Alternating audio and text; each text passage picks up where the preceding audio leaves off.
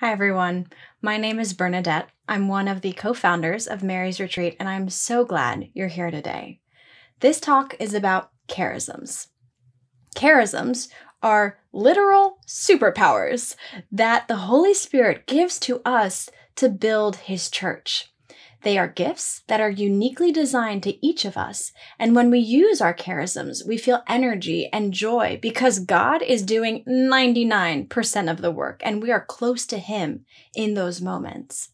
The results are way beyond human explanation. They are God's hands at work.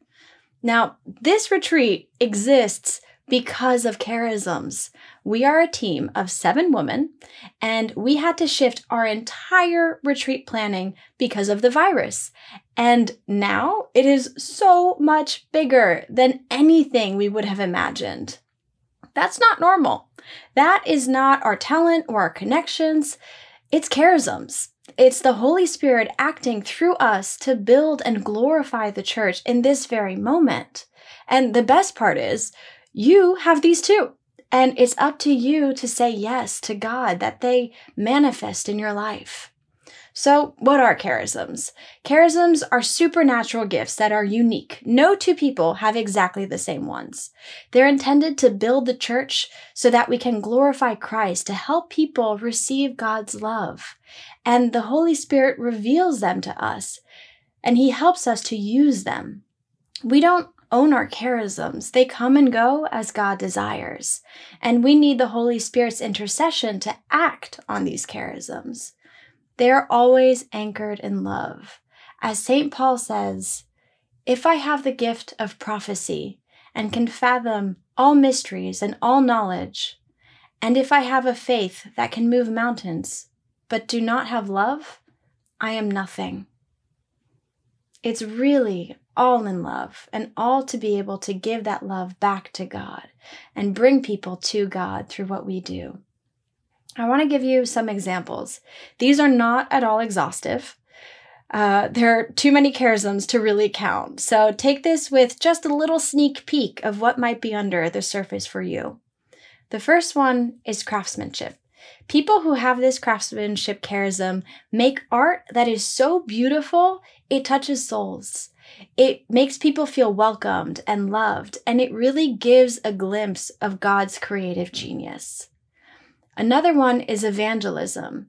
People who naturally share their faith and God's love in how they act or speak. They always feel very gentle, and without even trying or being pushy, they bring people closer to want to get to know God more. The next one, it is administration. These are people who are typically behind the scenes who have this charism, who love working in massive organizational problems, and they find energy as they cut through the noise and solve big logistical problems. Another one is encouragement. Now, these are the people you call if you've had a bad day. And people who have this charism often receive friends and strangers even who come to them and share really deep things completely unprompted.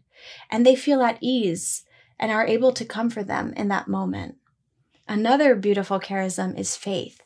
People who just know that God is going to come through, and they're able to act with confidence because they really trust in God's intercession. And then finally, there's pastoring.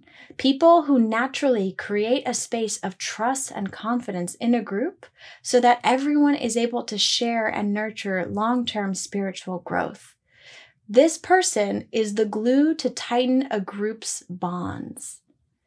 Now, some of these examples may have resonated with you. Some may not. There are a ton more. The main thing is really to explore where the Holy Spirit acts strongly through you and then act. And I want to encourage you to say yes to your charisms. It is the journey of a lifetime. And to make that a bit more concrete, I want to tell you about a new charism that was revealed to me during this retreat planning process. And that charism is leadership. And let me tell you, this has made me so uncomfortable to say yes to this charism. I was really afraid of giving up my control and saying, yes, God, I'm going to step into this role that doesn't feel comfortable for me right now. And the reason that I've been able to go on this journey and do this is because the team was giving me feedback. They were giving me that positive, unprompted feedback that they saw this charism in me.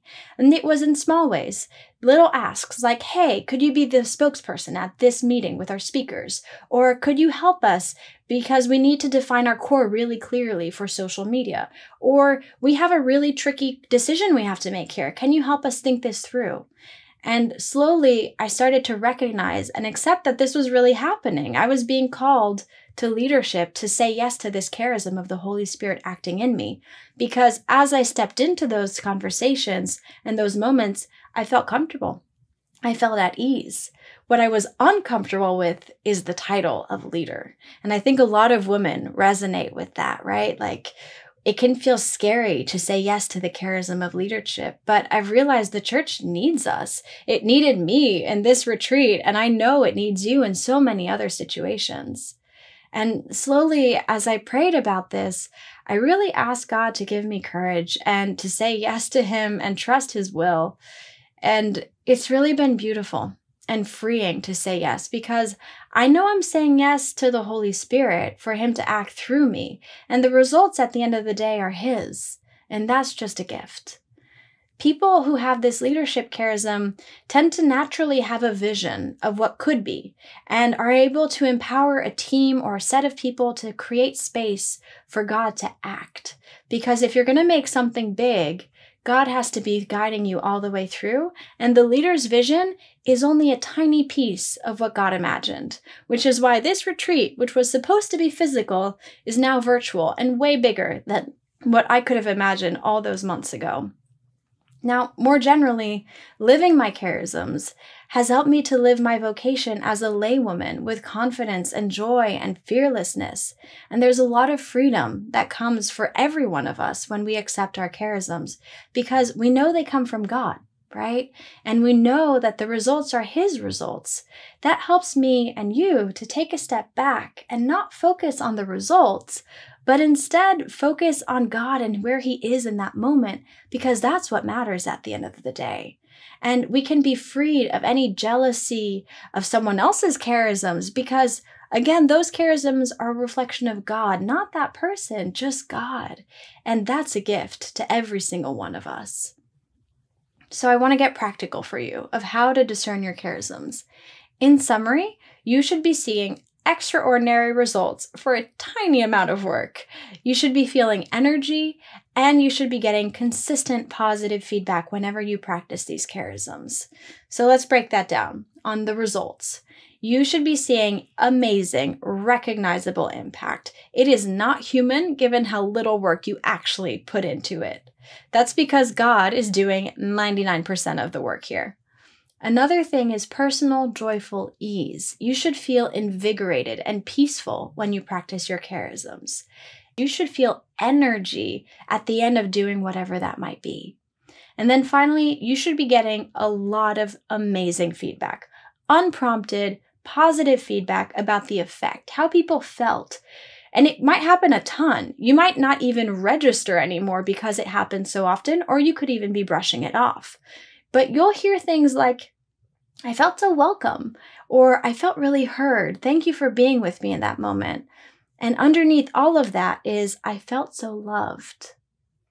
And the way to differentiate a charism versus a talent is kind of tricky. So let's break that down. A charism is from the Holy Spirit, right? He's the third person of the Trinity. He is a full person, as distinct and unique as Christ and Abba are. And He is here as a manifestation of love, of God's love that is sketched into our core, our innermost soul. That's where He lives.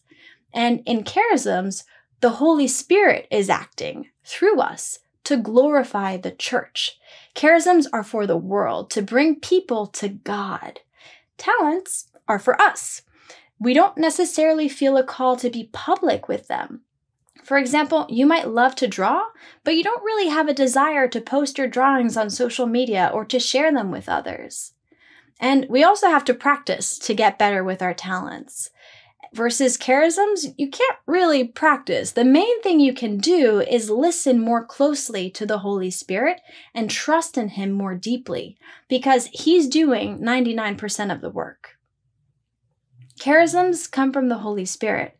So the best place to start is to deepen your relationship with Him. First, invite the Holy Spirit into your life in small and big moments. He needs our consent to act, and we have to say yes to Him to be able to even accept our charisms. Mary didn't just become Jesus' mom. She had to say yes to Angel Gabriel, like Eileen was saying earlier. It can be as simple a prayer as, "Come, Holy Spirit, you are welcome here." Just that simple. The next tip is to be quiet and just quiet your heart so you can hear His voice in the deepest part of your soul, because that's where He lives. There are lots of barriers and wounds and distractions as we try to dig deep, and that's a lifelong journey, like we'll talk about a little bit later today. And really, to come to that silence, it helps to find a form of prayer that feels the most natural and calming to you. That can be scripture time, writing letters to God, drawing peacefully and prayerfully, whatever makes sense for you. Really just go to where you feel at ease. And then the third tip is to really listen with an open heart and confirm in prayer. Use the discernment skills that Clodagh and Sister Joseph Marie were just talking about. Pay attention to those little nudges that you feel where the Holy Spirit might be telling you something. It could be a new light, something you never thought of that all of a sudden is coming up. It could also be an invitation to contemplate powerful words that you just want to sit with. It could also be courage, doing something you've never really wanted to do, and all of a sudden you feel this desire to say or do something. That might be the Holy Spirit kind of nudging you there. Now, I often hear when I chat with my friends about this, how do I know if it's the Holy Spirit or just me? Trust me, I have hit that wall, and here are some tips that I found have been helpful for me personally. The number one tip is repeated messages. God is incredibly patient, and He repeats things over and over again. You don't need to overanalyze, which I am guilty of. So really just pay attention to what you keep on seeing, because after a while, it's just going to be too obvious to ignore. The next thing is several sources, especially prayerful companionship. For where 2 or 3 gather in my name, there am I with them. From Matthew. Isn't that beautiful? And Mary and the saints also can intercede with us. So pray with your sisters, your friends, your family, and pray with the saints, because that's power right there. That's uniting 2 or 3 with Jesus for Him to be more present. And finally, pay attention to the fruits. What would come out of this if you were to act? What does come out of this if you do act on the Holy Spirit's inclinations? Does it move you to fear and anxiety? Because that's not from God. Does it move you to hope and freedom? Because that probably is from God. So you can pay attention to what comes as well. And the big thing is, you don't need to rush, right? Just wait until you see a steady message, and when you do recognize it, act and take that step, that tiny step to do something about it. So, taking a step back a little bit more, the Holy Spirit's role is to help carry us and build the church. Tomorrow, we celebrate Pentecost, which is one of my favorite feasts because it is 9 days after Jesus' ascension into heaven. He just peaced out, basically. And His disciples were terrified. Jesus had ascended. They wouldn't even go outside because they were afraid of being persecuted and killed. It was really rough. And they had been praying and fasting for 9 days, closed up in a little house. We kind of feel that right now, huh? And something changed. Something was born out of that moment. Suddenly, a sound like the blowing of a violent wind came from heaven and filled the whole house where they were sitting. They saw what seemed to be tongues of fire that separated and came to rest on each of them. All of them were filled with the Holy Spirit and began to speak in other tongues as the Spirit enabled them. The Holy Spirit was given to the church at Pentecost tomorrow so that the disciples could courageously proclaim Jesus' love to the entire world. And the best part to me is that the Holy Spirit didn't just exist in the early church. He exists right now. He manifests Himself today in this moment. And His mission is to spread God's love in our own hearts and in the hearts of others. The goal of charisms, which come from the Holy Spirit, which are the Holy Spirit acting through us, their goal is to glorify Christ and his church. They are ways to bring God to others because the Holy Spirit is doing 99% of the work anyways. And so the results are a reflection of him, not of me. And we have a unique role to play that God has sketched out for us, and it fits into the wider church. St. Paul has an amazing text on the body of Christ. Now you are Christ's body, and individually parts of it. Some people God has designated in the church to be first, apostles, second, prophets, third, teachers, then mighty deeds, then gifts of healing, assistance, administration, and varieties of tongues. One church in Christ, one body in Christ, means that everything I do impacts Christ, the church, and every single one of you. St. Paul continues, if one part suffers, all the parts suffer with it. If one part is honored, all the parts share its joy. So everything I do, good or bad, will impact you. That is both an amazing gift and a huge responsibility, which means we get to work together as a church to say yes to our charisms. We're all on the path to sainthood. None of us are perfect. And so we get to lift each other up in that journey. And community comes to help and encourage us. We can step away from envy or jealousy because that's not from God. We know that. And you could really think of it as a lever. As I practice my charisms, I lift my sisters up. And as my sisters practice their charisms, they lift me up. And together we all get closer to Christ's heart. And that's the whole point at the end of the day. We are today's saints. We are what the church needs now. St. Paul writes in the letter to the Ephesians, to equip the saints for the work of ministry, for building up the body of Christ. Those charisms are tools for us. They are gifts for us so that we can build up the church. And saying yes to our charisms enables Christ to be reflected through us to the world. We are vehicles, carriers of Christ's love and mercy, and we're invited to be a blessing, as simple as that. Just be a blessing to others.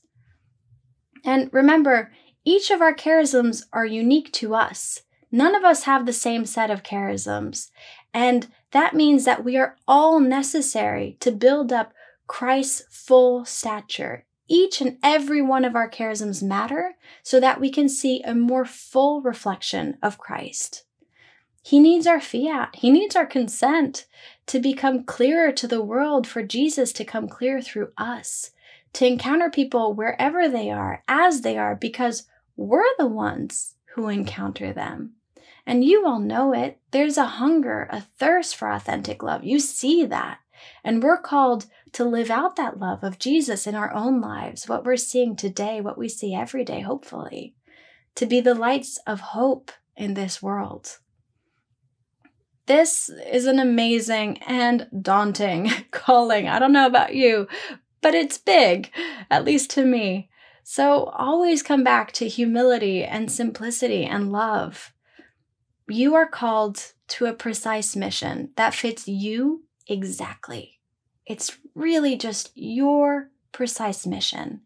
So ground yourself in prayer and scripture and silence to learn to listen to God's gentle invitation. We're always learning to listen more closely, always learning.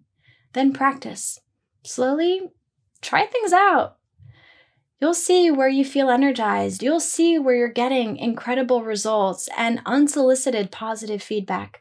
Where you see those three things, there's the Holy Spirit. He's at work in those moments. And always remember, Mary and Christ walk with you.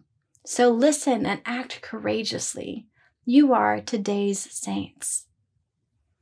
I want to invite you to pray with me for the Holy Spirit to reveal himself and our unique calling in this chapter, this moment in our lives. Not before, not after, right now, this present moment. Holy Spirit, we welcome you here. Please walk with us in this day, in this journey, as we process all we are receiving and all you are stirring in us. Help us to accept where we are. Come, Holy Spirit. Help us love ourselves and accept we are Abba's beloved daughters. Come, Holy Spirit. Send down your flames and invigorate the fire in our souls. Come, Holy Spirit. Ready our hearts to say yes to the gifts you wish for us. Come, Holy Spirit. Give us the humility to give these gifts back to you. Come, Holy Spirit. Strengthen us with courage and audacity to act. Come, Holy Spirit. Open our hearts so we can hear, see, and believe. Come, Holy Spirit. Teach us to accept your love. Come, Holy Spirit. Jesus most holy, we come to your blessed heart, pierced with love for us. Teach us to come to you in all things. Jesus, I trust in you. Increase our desire to love you and your church. Jesus, I trust in you. We welcome you into the deepest parts of our souls. Jesus, I trust in you. Blessed Father, we come to you with joy and peace. Help us to embrace your love for us. Your will be done. Help us accept that your desires for us are wonderful. Your will be done. Give us the courage to live fully, fearlessly whole. Your will be done. Mother Mary, Queen of Heaven, please bring this petition to the Trinity. Bring us closer to Jesus' heart. Blessed are you. Increase our desire to pray the rosary. Blessed are you. Show us our unique paths as women today. Blessed are you. Send your Spirit, Lord, and open our eyes and hearts to accept your charisms. Soften our hearts that we may listen and act with courage. In Christ, through Mary's intercession. Amen.